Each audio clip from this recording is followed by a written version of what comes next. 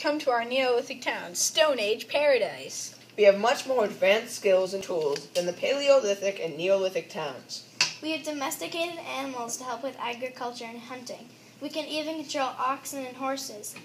Life will also be safer with the permanent homes made of mud bricks, along with a hole on the top for sunlight and air circulation.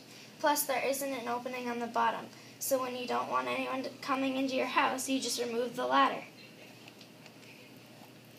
The stone tools are much more advanced too.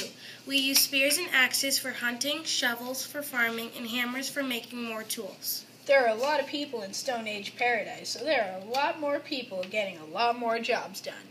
All these jobs, like hunters and gatherers, farmers, basket makers, stone tool makers, and weavers and traders. All these people provide the town with food, stone tools, crops, baskets, and much more. We can also control fire in stone pits and even on long sticks called torches. The traders are good at getting something unique from other civilizations. Most of all, we are located right on a river, so you will never have to worry about having water. Come to Stone Age paradise. You will live in luxury.